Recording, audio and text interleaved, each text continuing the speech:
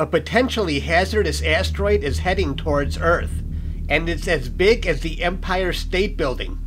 It weighs 59 billion pounds. Mark your calendar for Friday the 13th. Initial observations indicated up to 2.7% chance that it would hit Earth, but the current estimate now says it will pass us around 19,000 miles away. It will be the closest asteroid of its size in recorded history, and will be visible to the naked eye. An asteroid this size is expected to impact Earth once every 80,000 years. Thanks for watching.